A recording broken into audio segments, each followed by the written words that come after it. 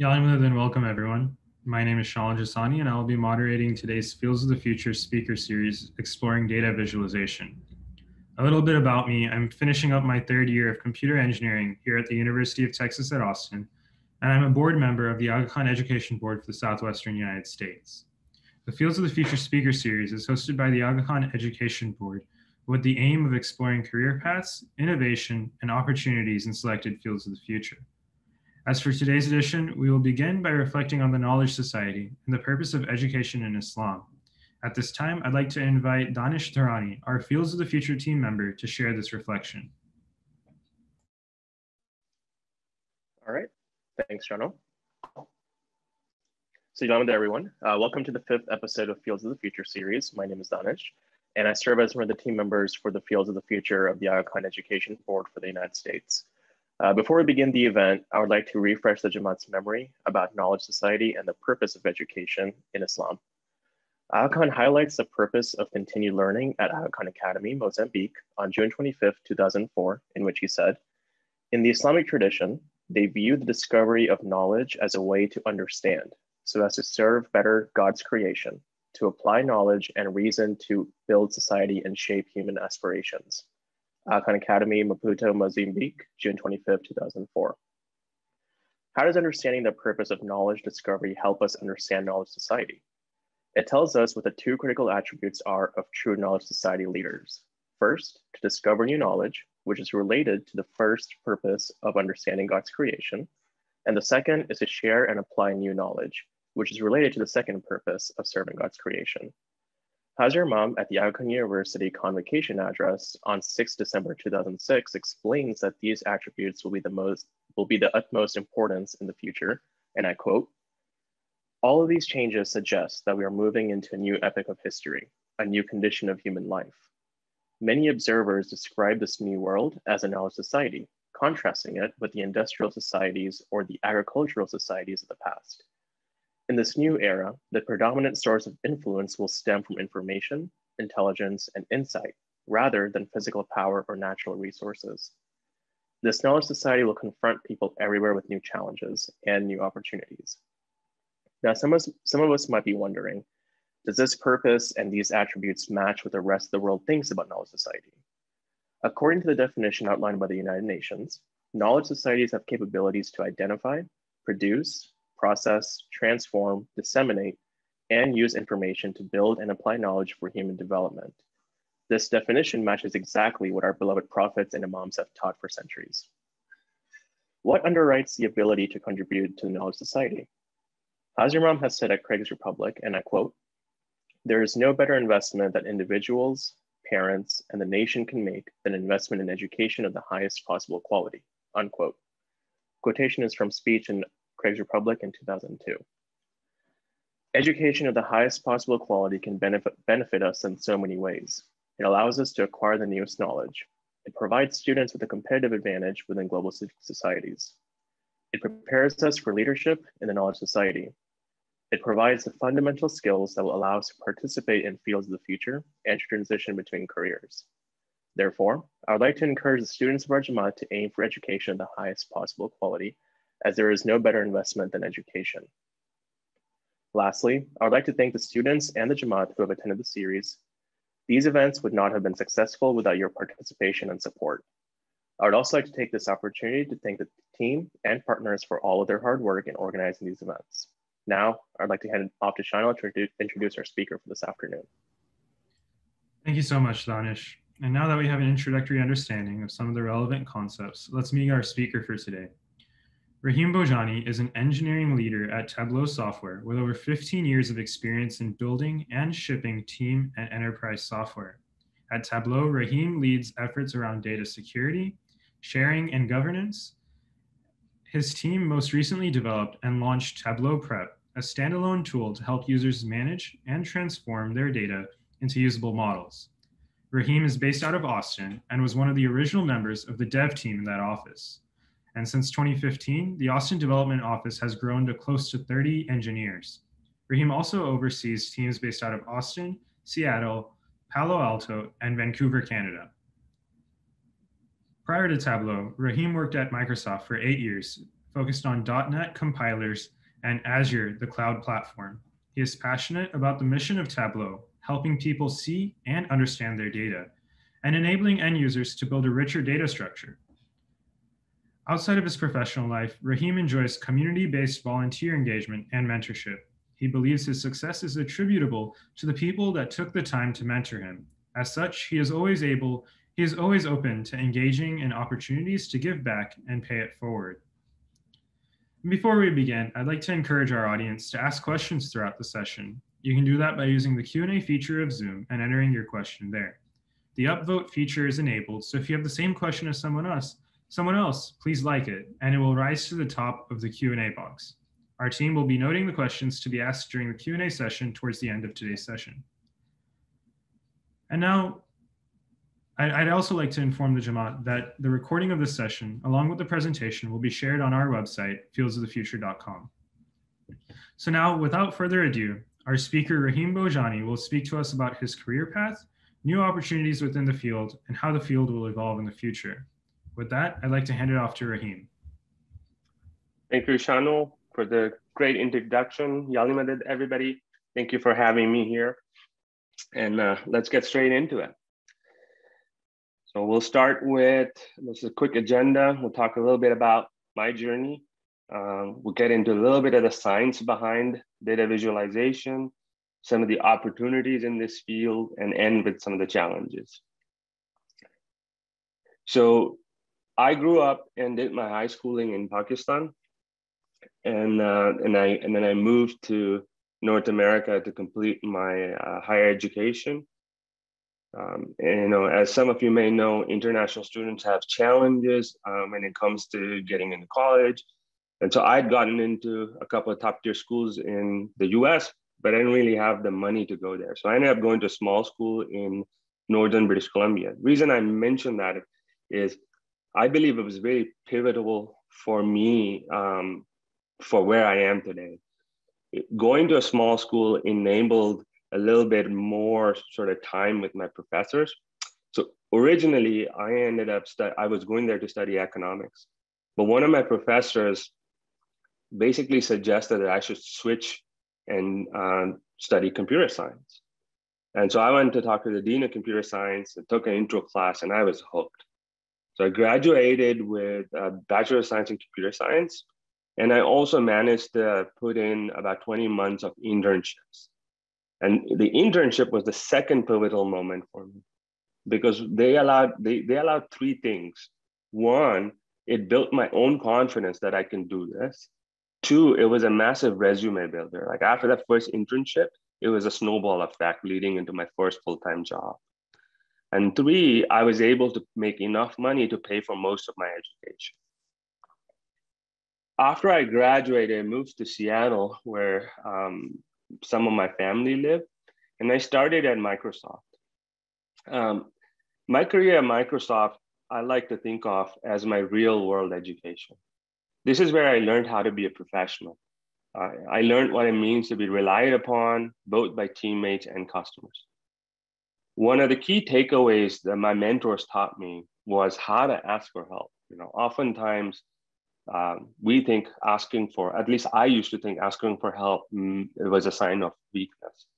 But in a professional environment, asking for help is the opposite, right? It unblocks you, it engages your teammates. And that was one of the key takeaways. So from there, I worked on many different technologies, ending up in the Azure team, which is the cloud platform. And then I spent 8 years there. And towards the end of my tenure, an interesting thing happened. I was working on analyzing some data out of our Azure data centers. And I was trying to build a 3-axis chart in Excel. And I was having a really difficult time with it. So one of my coworkers suggested that I download Tableau and give it a try. So I downloaded Tableau, set myself up for a 2-week trial, or something that had taken me 3 weeks, I was able to do in 2 hours. And it blew my mind. I was like, how did they build this software? I want to learn about it. Now, call it fate, call it karma. The very next week, the guy that hired me at Microsoft 8 years ago reached out and said, hey, I've joined this small startup in Seattle called Tableau. It's 200 people. Do you want to join? And the rest, they say, is history. So I've been here now, this is my 8th year. We were acquired by Salesforce in 2019. And as Shano said in my intro, I lead a new incubation team around data governance and security. So this is a little bit about me. And let's get straight into the science of data visualization. So this part of the presentation is adapted from introductions that we do at Tableau for prospective customers and for new customers around an introduction to the space. The science is adapted from the research of our founder, Dr. Stolte. His thesis at Stanford turned into what Tableau is today. Dr. Stolte, or Chris Stolte, he's like the Steve Jobs of this industry. He could see where the customer was going before they themselves knew and pioneered the self-service analytics market. So before we do a deep dive into the science, I would like to do a warming up exercise. In a second, you will see some data. And the exercise is for you to count the sevens. Please enter what you see in the chat box, and we'll give everybody 30 seconds to do that. So let's get started. All right. Like Rahim mentioned, the chat box is enabled, so submit your answer there.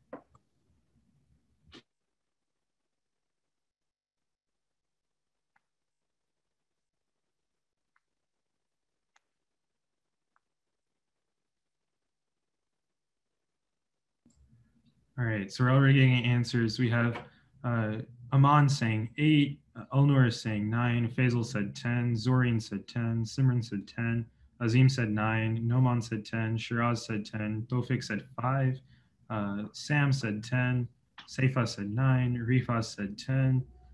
Perfect. Said 10. Perfect. So that was the point. You could see the sort of variety of responses, right?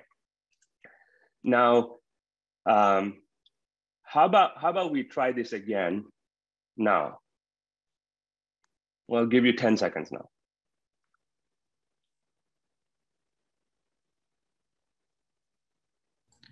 We got 9, 10, 10. Aman says 10, Sultan says 10, Rahim says 9. How about now? Says 10. And Shamsuddin says 11. All right. So what I was hoping to illustrate with this exercise is the way in which your brain is naturally prepared to identify and process different types of visual patterns.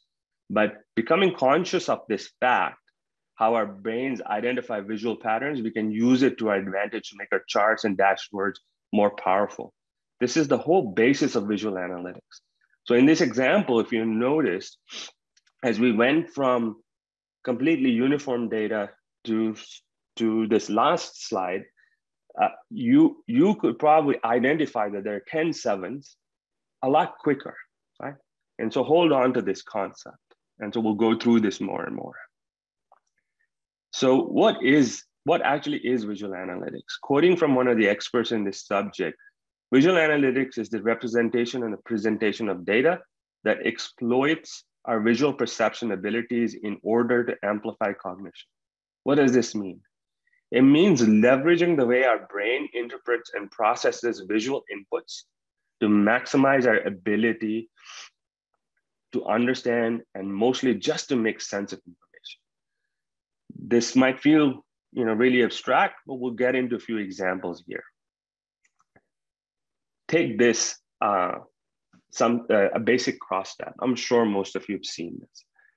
It gives us a lot of information and is suitable if we need to look up specific values. Now imagine you're the head of sales for the customer segment, and I want to know which subcategory has the largest profitability problem. You could probably grind it out, you would figure it out, but it will take you some time, just like the first 7 slide, right? But what if we represented this a little bit better? I'm taking the same table, and all I've done is I've used color to differentiate positive from negative profits. This is a visual cue, and we'll talk about visual cues a little bit more. it's a little less work to find the subcategory with the biggest profitability issues. But I might still need to do some math and rely on my memory. And imagine if there were more rows with more negative profitability issues. In short, this version is a little bit better, but how about this one? It's the same report, but in addition to colors, red for negative profitability, gray for small positive, and black for more positive, I've also added bars.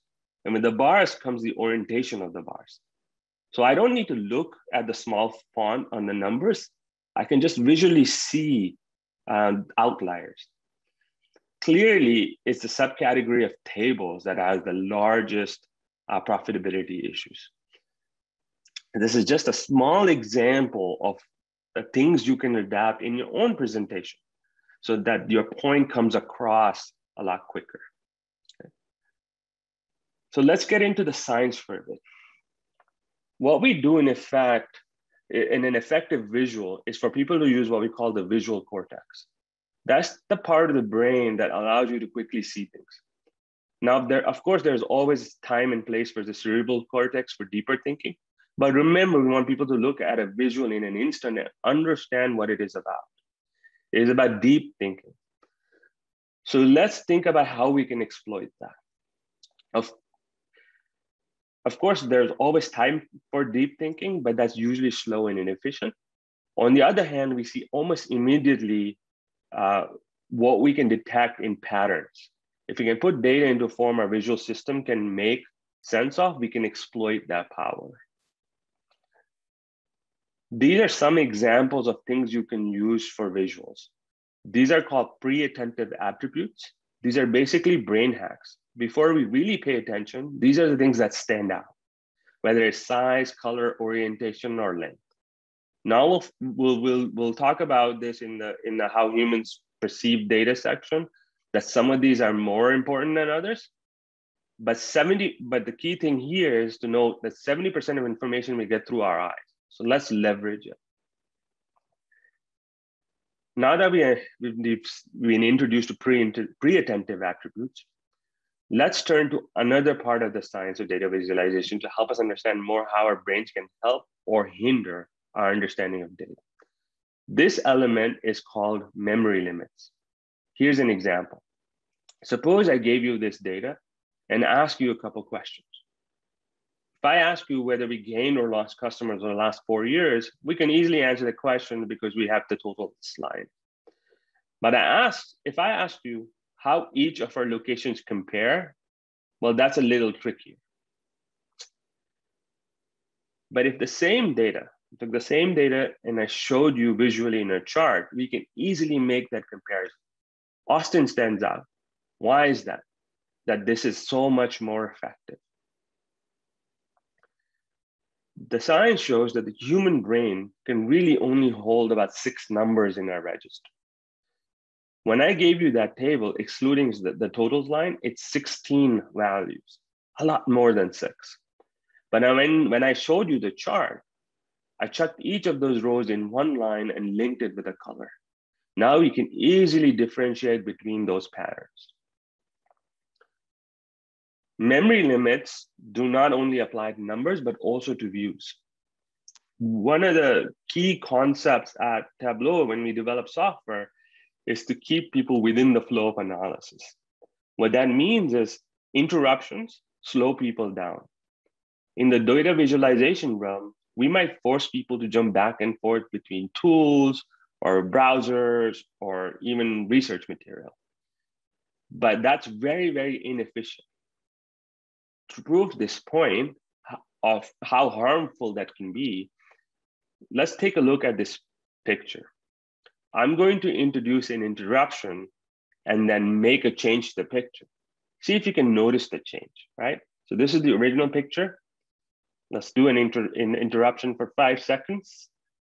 And here's a picture with the change. Do you guys see the change? Let's try this again. Original picture, interruption,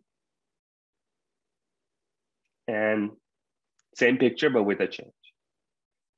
So if you noticed that these leaves are missing, you're one of the rare few, because most of us would miss that detail. And so this is the key thing. When you're doing analysis, you want to use tools that let you stay within the flow of analysis, that you don't have to context switch. And secondly, you want to be an expert in those tools so you don't have to go research how to use it, right? So how do we overcome some of these concepts of memory limits? Here's a few examples of how you could make things better, right? Use familiar chart types. Don't force your audience to learn how to use a new chart. Don't make people remember views. Show information simultaneously when possible. Avoid large legends with many values because, again, that requires people to remember. And then use intuitive colors and shape. So in this section, we've seen that our brain quickly detects patterns and visuals using the pre-attentive attributes, and that we should aim to overcome memory limits to make and enhance our brain to quickly gather the information. Now we'll go into the second section, which is how do humans like their data? This is a very large space, and we're going to just do a brief introduction today, but there's a lot more to it than what we're going to see today. So before we get into it, let's just start with some basic recaps from high school. Some of the attendees might know this already, but we'll do a quick recap. There are three key types of data. Qualitative, there's no clear order to the data, and they don't have a clear relationship to each other. They don't contain numbers. And then qualitative nominal and qualitative ordinal. They have a relation to each other, but they can't measure the distance between them, but understand how they compare in relationship to each other. And then there's quantitative, which is these data are numbers, you can do math with them, and you know exactly what the difference is between them.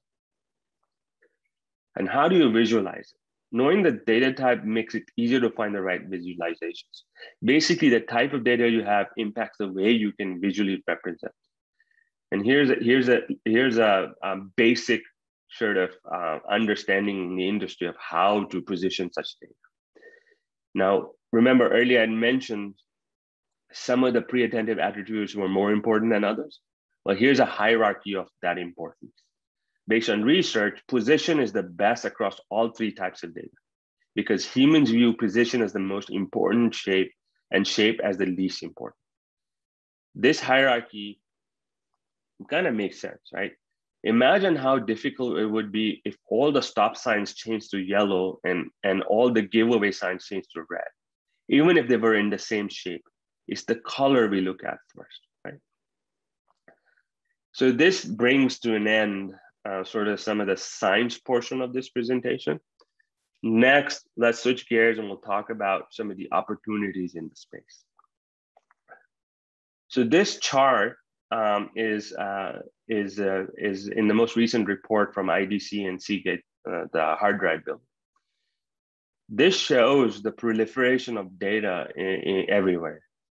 The data is generated in every field, from CRM to ERP to sensors to appliances to apps to websites, et cetera, et cetera. You may wonder what a zettabyte is. I had to look it up. It's 1 billion 1 terabyte hard drives, or in other words, 1 trillion gigabytes. In 2017, the Economist published a story titled "The World's Most Valuable Resource is No Longer Oil" by this data. So this is why there's so much importance in this industry and field today. I list out about 8 sort of roles that can take advantage, that you can take advantage of. It doesn't matter if you're in high school, college, a new grad, or somebody looking to change profession, right? I just want to give you an overview.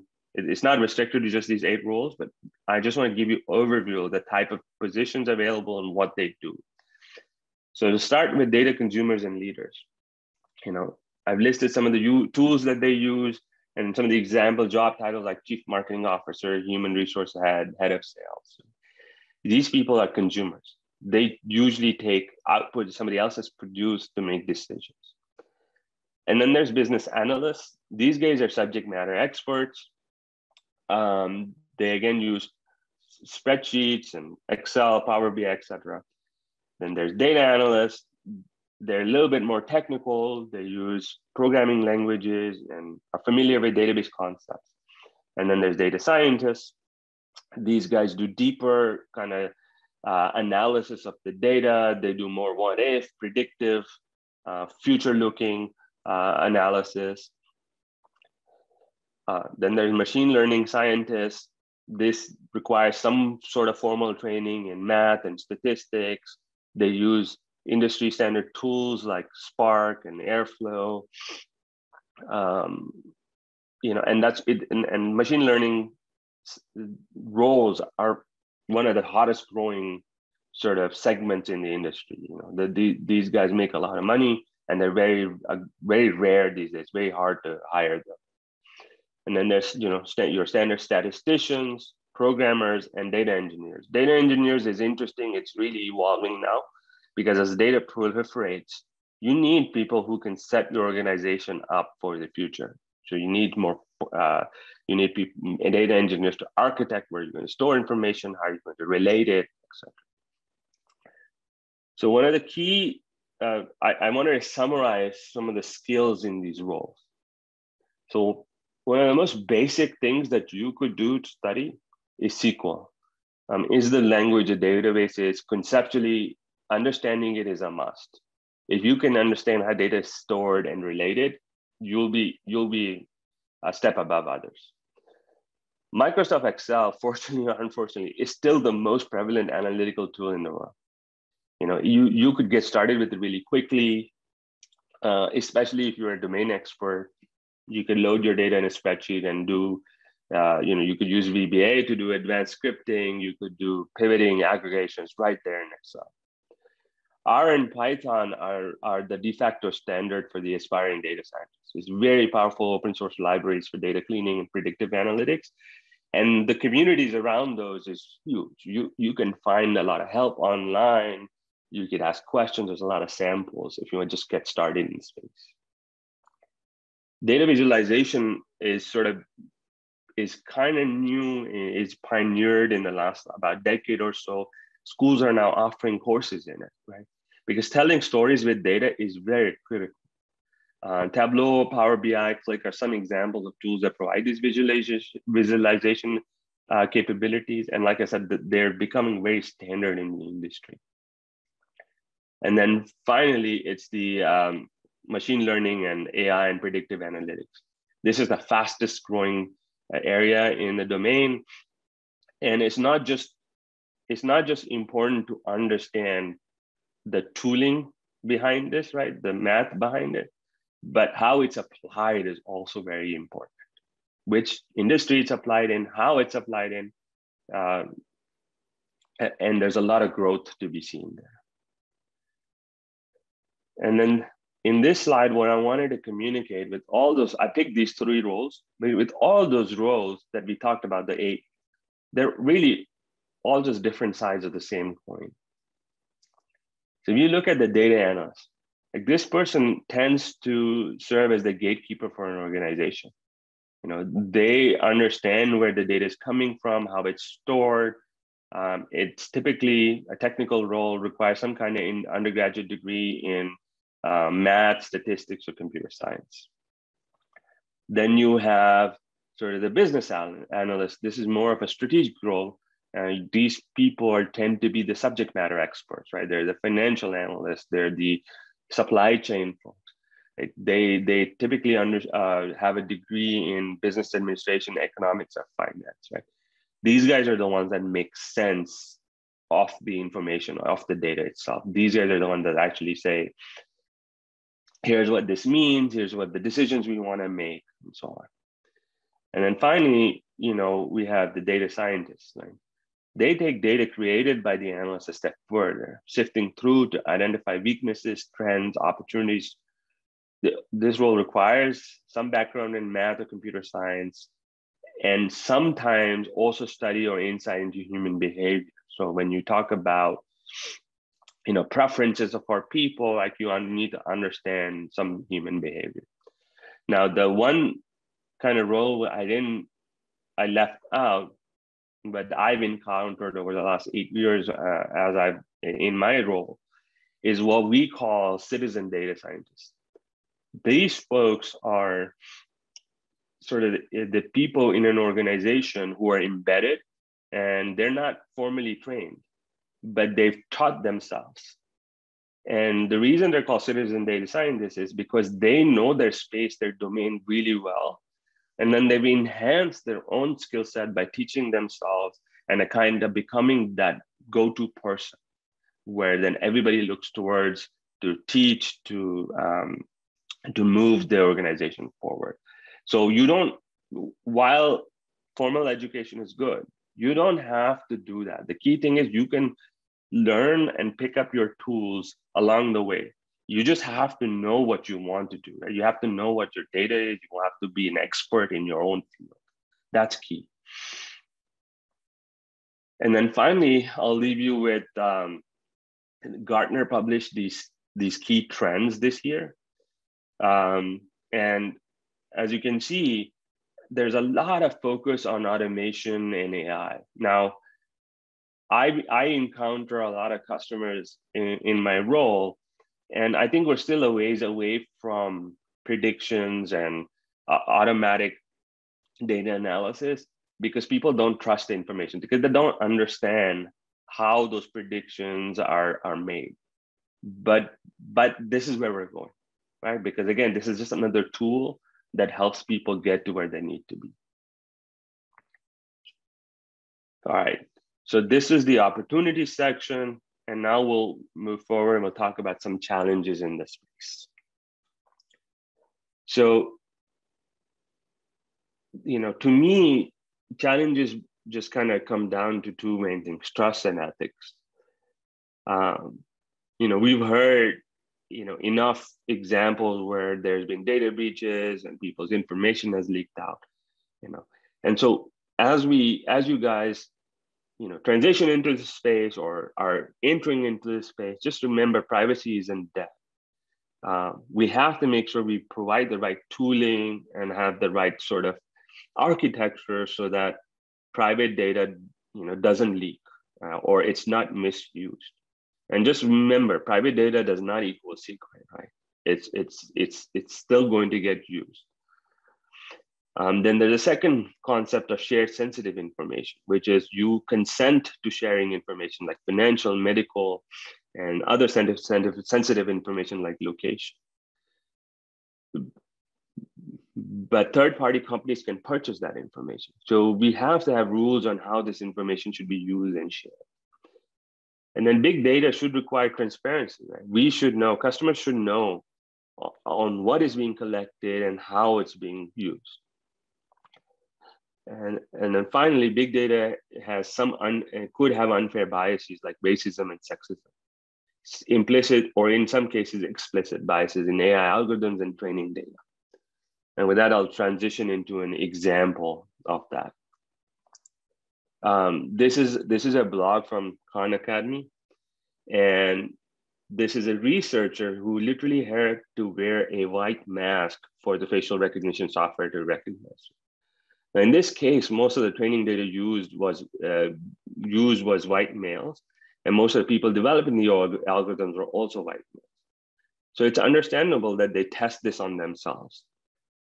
And so use this instance as a call to action. So, because this is very explicit bias. Imagine these algorithms are used for day-to-day things like, getting into your house or at banks for security, for identifying, because that's where we're going. In the same blog, there's another study that was published from the National Institute of Science. It tried out 189 facial recognition algorithms with 18.27 million images and measured how often the algorithm recognized that the two faces were of the same person. They found false positive were up to 100 times more likely for East Asian and African Americans' faces when compared to white faces. Again, this talks about, deep, like we need, as we learn and enter in this space, we need to have deeper thinking on how we develop and train these systems. And then finally, I'll leave you with this. Over the last 8 years, this pattern I've seen again and again and again.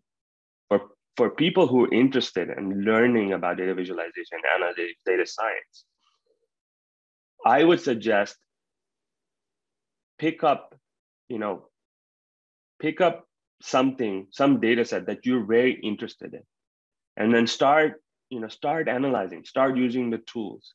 Because if it's a domain that you're interested in, I guarantee you won't be intimidated by it. You'll start enjoying it.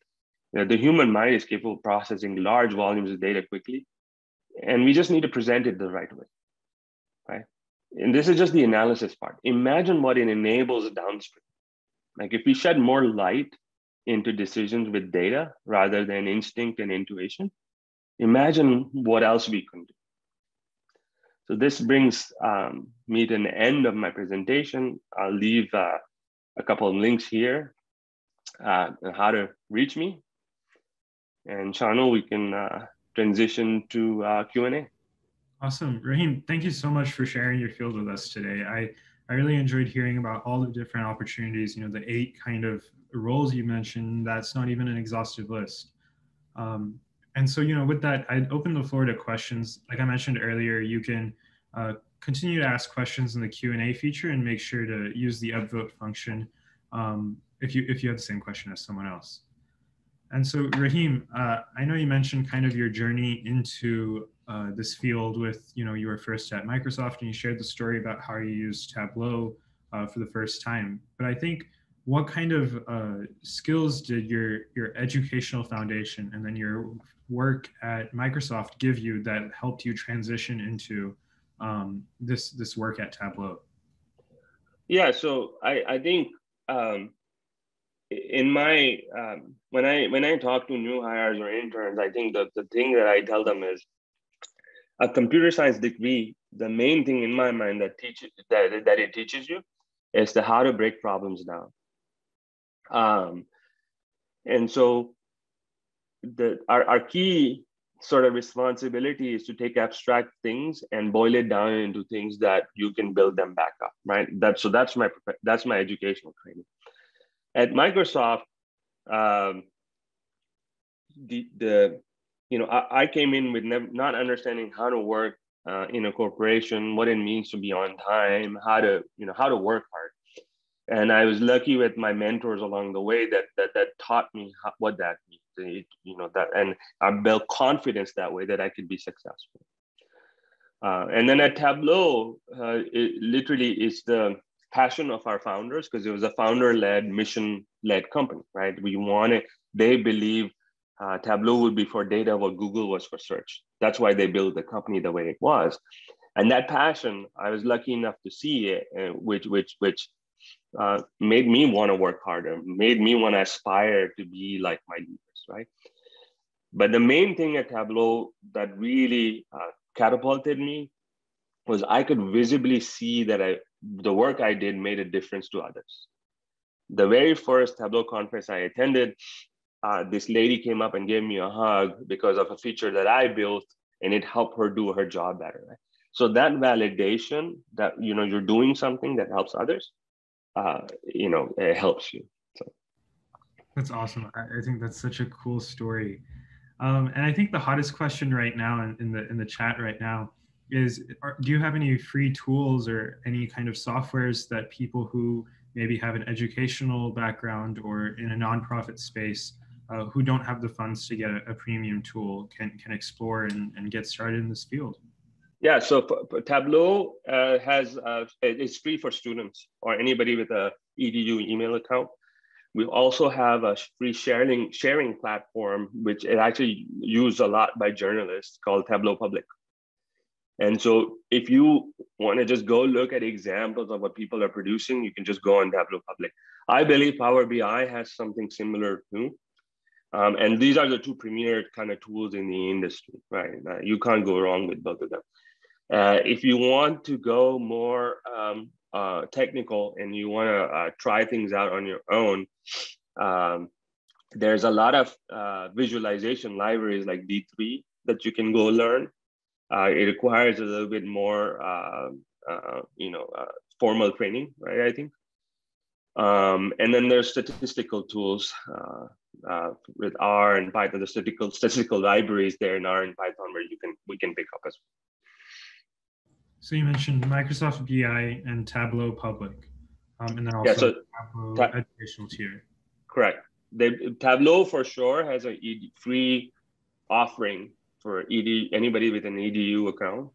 You can look it up on. In fact, what I'll do is I'll dig up the links and you guys could share it as part of this. And then I'm sure Power BI does too. Awesome. And so, now that people have the resources to explore this field, if they aren't exactly in the technology field, if they don't have a background in, say, computer science, can they still transition into the data visualization, the data field, and still succeed in Excel? Yes. As I said, in the 8 years that I've been here, I've seen this time and time again with the customers that I work with. There's people from doctors to marketing folks to salespeople to people who are financial analysts, right? Who know nothing about programming. They picked up tools like Tableau and Power BI or even Excel. The key thing is they know their domain, they know their data, they know what type of questions you want to ask. So you can always start that way. Now, as we talked today, there is some science behind how you prepare the data visualizations, right? And that's the part you study. Some of it you can do it by trial and error. Some of it you can just pick up the tools that are available in the market like Tableau and Click and Power BI and learn them. So you can totally do this. I have this one person, Kate, in Boston. She was an analyst at Comcast, and now she's a director.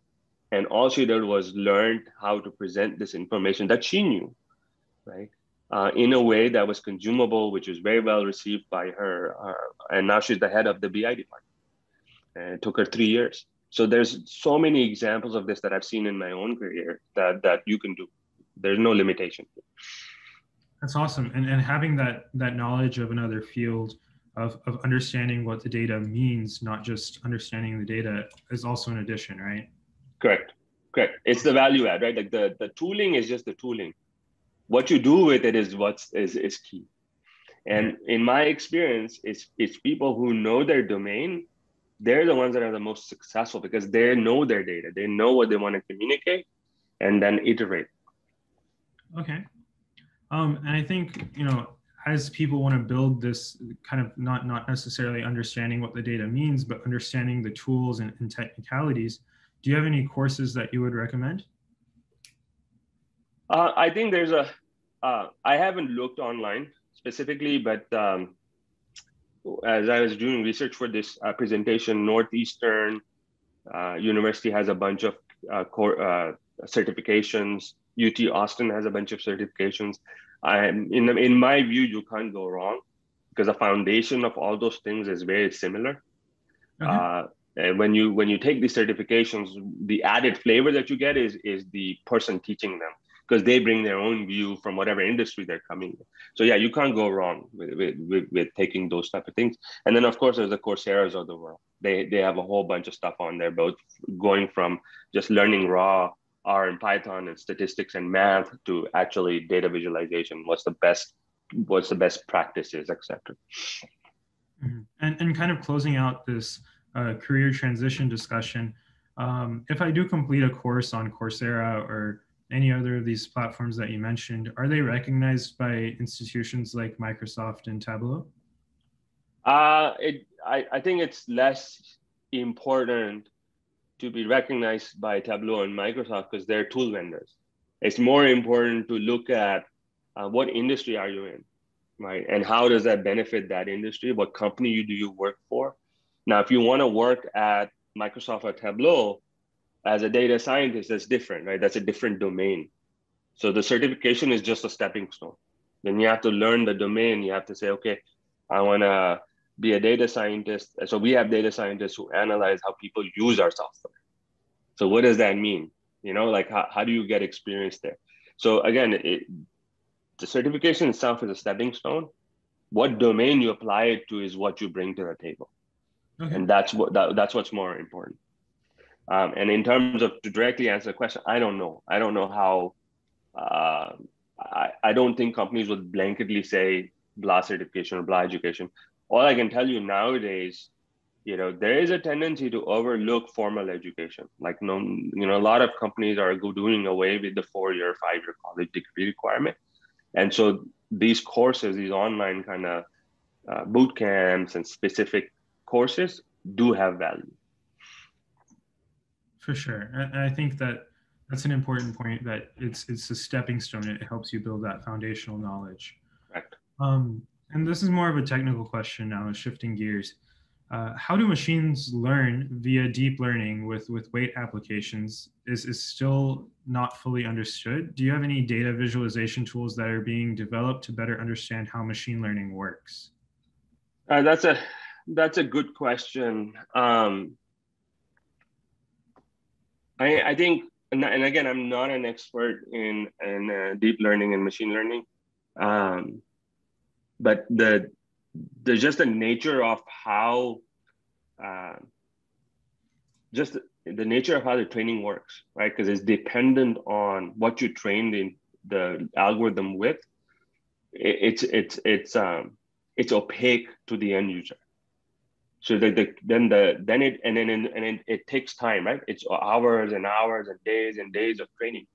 So how do you communicate that? So I can't directly answer that question. I don't have a good answer, but I'll give you an example. A couple of years ago, we built an AI. We were testing an AI assistant in our software, and we had restricted it to just some specific statistical analysis like mean and median. And so while you were looking, let's say you were looking at housing prices, this thing would pop up and say, hey, in this location, here's the mean, here's the average, here's the median.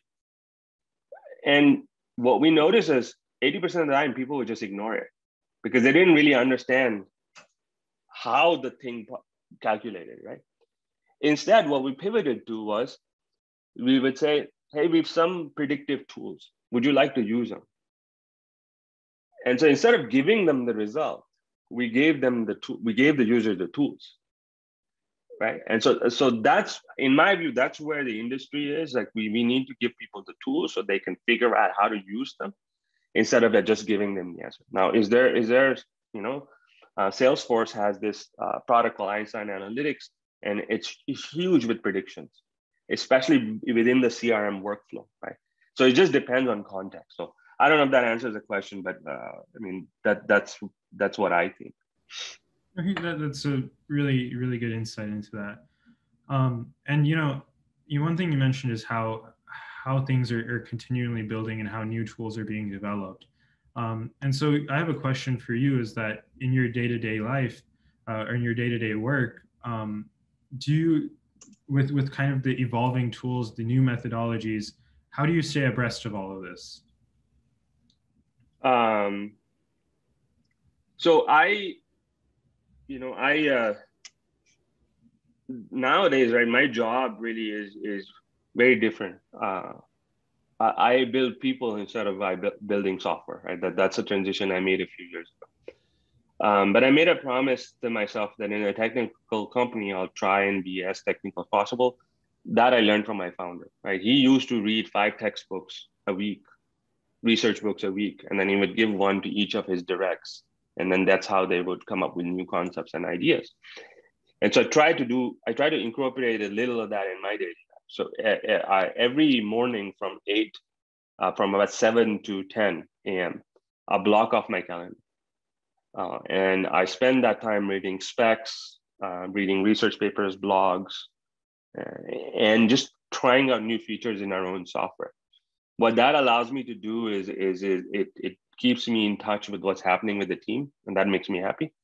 And then my normal day starts, and so that's, it takes extra effort, but that makes me happy, and so I do it. And so that's kind of just, you have to be very deliberate about that.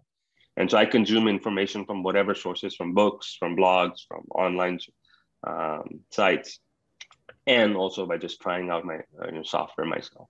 Do you have any specific resources or personal favorites that you'd like to share? No, like I subscribe to Wired, right? So that's they have a bunch of new trends, and then there's mostly like work stuff. So there's Gartner, um, then there's I subscribe to Stanford's blogs because that's where the founder of the company was. So there's a lot of research that comes out of that. And then mostly it's all internal, right? So it's specifications for new things we're doing, research that we've done, user studies that we've done. And so that I have available to me at work. And so I consume that information. Okay. And another common question we have in the Q&A box is, what is the role of a master's degree in this field, and how does it give you an upper advantage in this field? I mean, it just gives you further specialization and more domain, right?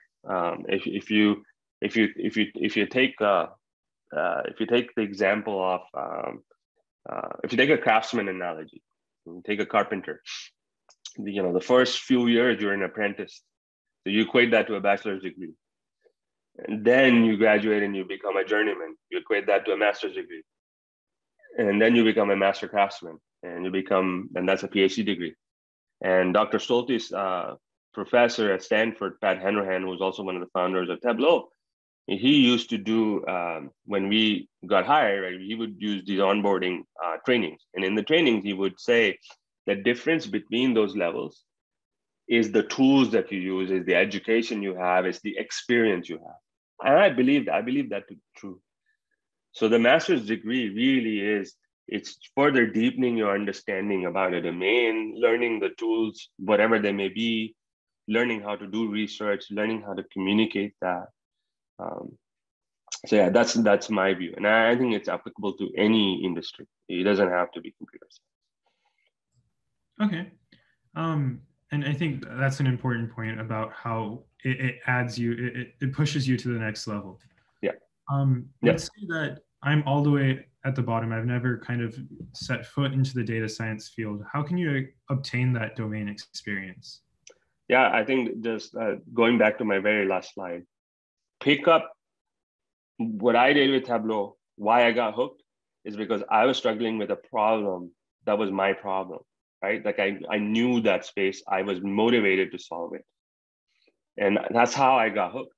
And I've seen that time and time again in my 8 years here, where customers get the tools, get Tableau or whatever tools they're using, and they're doing it on a data set or some challenge that they want to solve versus something superficial. And that's the difference, right? If you do it on superficial data, it's like, it's nice, whatever. If you do it for the thing that you're struggling with or you want to solve, then you'll get hooked. And that's how you just get started that way. I really like that about just, sandboxing it, and then that's what gets you hooked. Yeah. Now, I think I'll pick up on something we mentioned earlier, and that's data governance. So could you expand a little bit more on your experience with that and kind of what metrics and tools are used to measure data governance? So as my founders, I pioneered the self-service analytics industry, and I'll draw the contrast. Before sort of Tableau became the standard, you used to have IT or some department that would do the analysis, that would do the reporting. And then the reports would go to the analyst, and analyst say, but I have one more question. And so you used to have this circle. You had to back and forth. With Tableau, one of the core things that we introduced now that everybody else is doing is the analyst should be asking the questions directly, and there should be no technical limitation. They should be able to do the analysis. Now, what that has caused in the industry, in a corporation, is this proliferation of analysis, proliferation of data. Now, this becomes a problem for sort of the CISOs, the chief security officers, the head of IT, the head of data, because how do they know that decisions are being made on the right data, that there's no mistakes being made? So this is where governance is very important, right? So there's concepts of certification. So you have some expert, like a data architect, who comes in and says, I certified this data. I know it's legit, it's coming from a legit source, the calculations I validated. So you can now go use this for your analysis. So that's just one kind of concept that we're formalizing in terms of building software. Another big concept is lineage. So Channel, let's say you did some analysis that's built on my analysis, and then Zora does the analysis built on your analysis. So somebody consumes her analysis, now it's 3 steps removed from the original one. So, and that's okay, there's nothing wrong with it. But if you have that lineage, right, you know where this came from, and you trust all those stopping points along the way, you have that much more confidence in what it is you're doing. So those are some key things that I'm working on nowadays on how you formalize that with the software that we build, so people have confidence in the end result.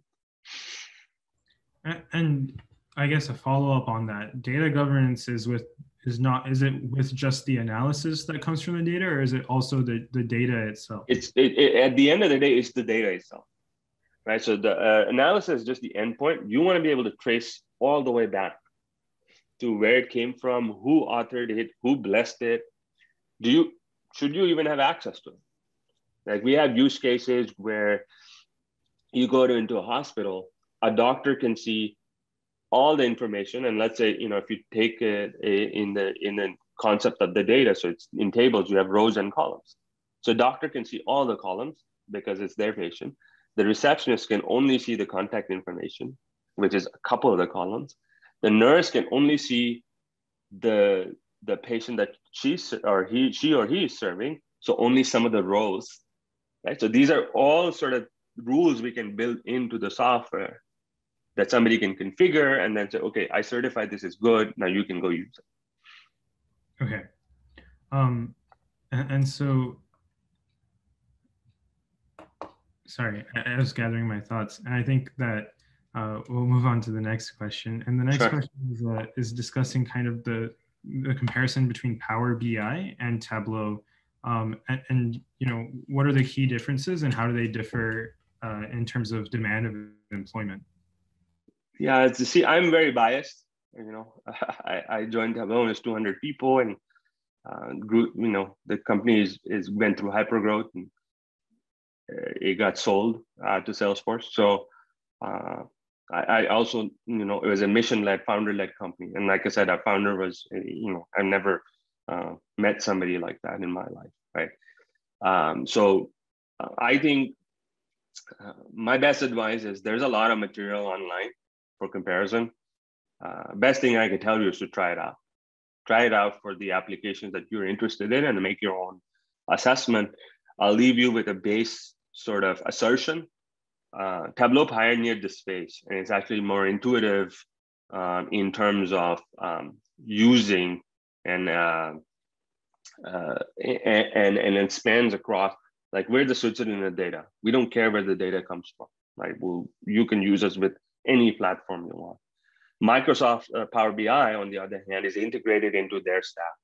So SQL Server and Azure Cloud Platform, et cetera. And that integration is, so for example, if you're working in a company that's a Microsoft shop, you probably already have Power BI. You probably already are certified in Microsoft technologies. So it's easier for you to get started. There's no wrong answer, right? The key thing, as I repeated earlier, is get started. Go use the tools, form your own opinion. So, I'm biased. I think Tableau is better, but I've been here so long. So I think it's fair to be biased, but I think since you have so much insight in Tableau and since you've been there for so long, we'd like to get a little bit deeper into how it works. And I think we have a question about, does Tableau adapt to different fields or domains, or is it kind of one product that is universally yes, yeah. So we are we're a blank palette. I think of it as drawing on a blank canvas.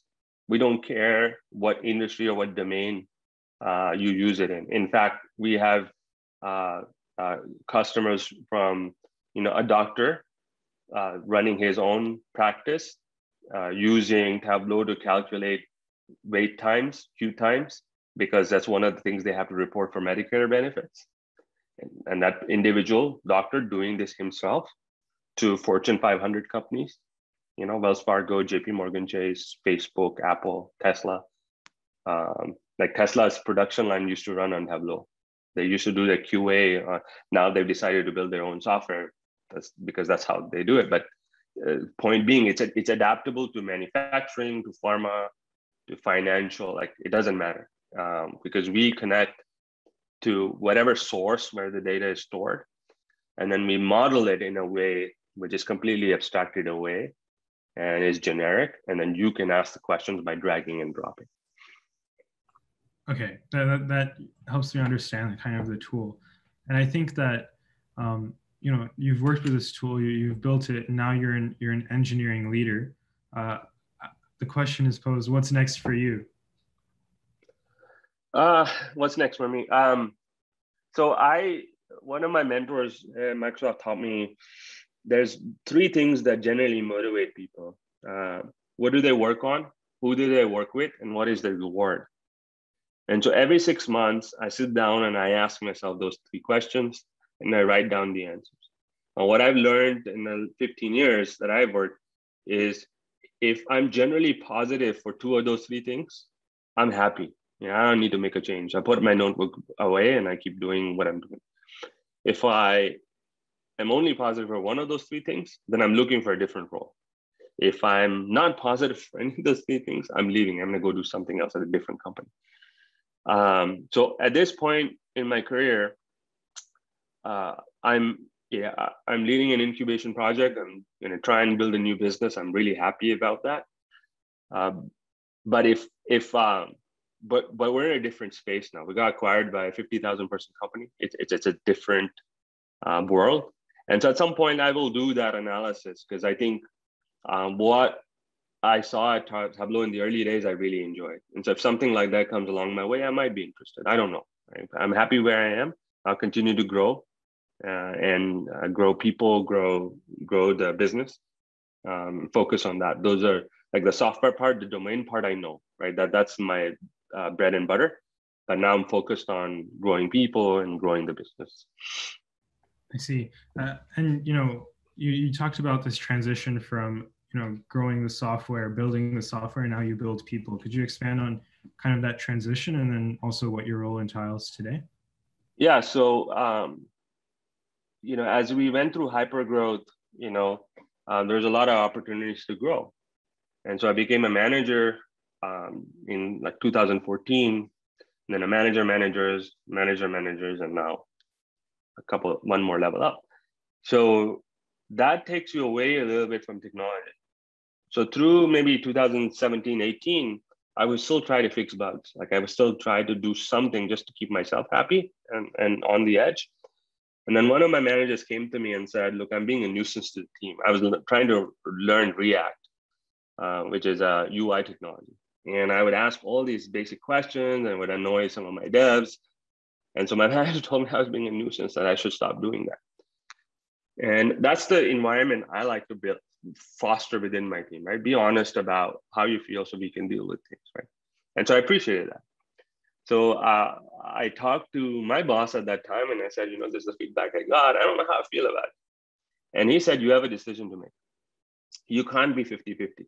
If you're going to grow an organization and be responsible for a lot of people, then you have to be focused on that. And that's where it clicked in my mind, where my satisfaction was, okay, I wrote this code and I shipped this feature, to this person got promoted, or I helped set individual grow in whatever capacity that they want to grow in, technical, or I helped somebody become a leader, right? And so that's what I focus on. I spend a lot of time nowadays doing that, enabling people. Okay, I think that was a really key shift in your career, and I think that what helped you transition in that process? I think given the growth that Tableau was going through and the success that we had, the shift was easy. You know, it's a lot harder when you don't have the opportunities. I'm lucky that I was in the right place, right time, where we had the opportunities. And so it didn't feel like I was giving something up.